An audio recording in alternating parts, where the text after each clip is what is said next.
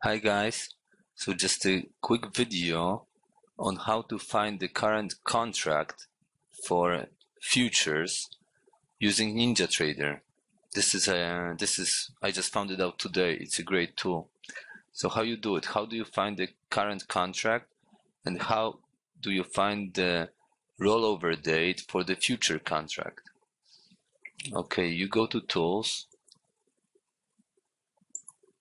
You go to Instrument Manager, you click in the name, for example, you find CL,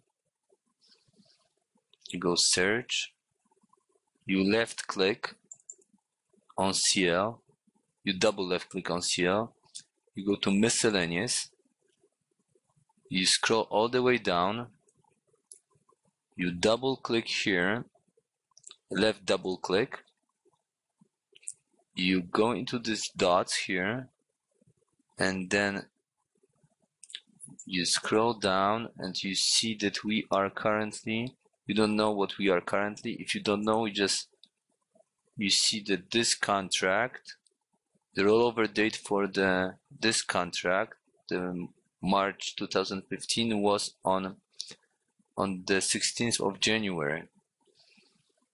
So then we go next one, the April 2015, the rollover date was 18th of February. So most likely this is the current contract.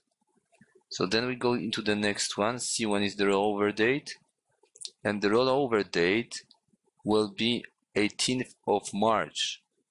18th of March we will roll over to the May contract. So now we are in April contract, and the rollover date from the March contract to April contract happened on the 18th of February. So I hope you can go over those steps by rewinding the video. It's a great tool. You can find all the current future contracts by following these steps.